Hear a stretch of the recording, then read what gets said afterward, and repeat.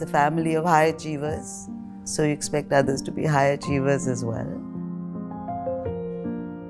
And at the same time, they're autonomous. I think we both have a lot of faith in the people in our team so that they can take charge of their area.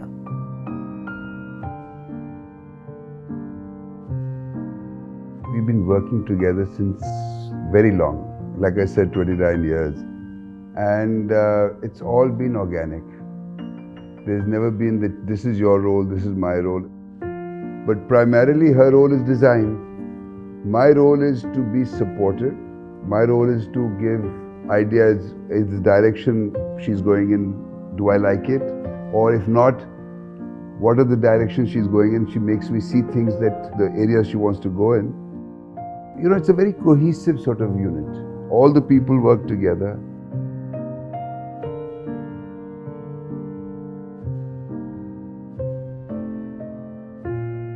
She likes that communication part where people actually apply their mind and come up with something new. So that's one way I think the designers or architects actually grow with her.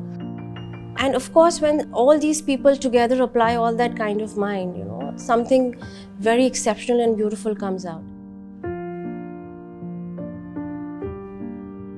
There's so much as humans we collect, you know, the materials, the possessing, the materialistic stuff. There is a temporary happiness behind it. It goes away, it passes. But here we have that experiential customer service, the connecting with each and everyone, how we represent and connect to our home, our casa. So what the person takes back is that happiness that stays with them, how they felt when they came here. It's like that. Like you live in the now. And for me to be here, it's like there's this French saying I'm going to share with you here that Le cœur a ses raisons que la raison ne connaît pas. The heart has its reasons that cannot be reasoned with.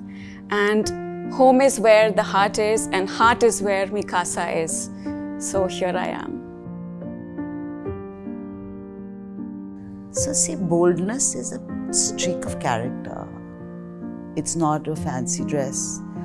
It's not a moment that you pretend. So it needs to firstly surprise and hold my attention. So my endeavor is always to try and surprise and hold the client's attention. But if they are wanting it to be banal, I'm at least able to tread back rather than not tread forward at all. So it's actually a constant need and a compulsion to challenge myself.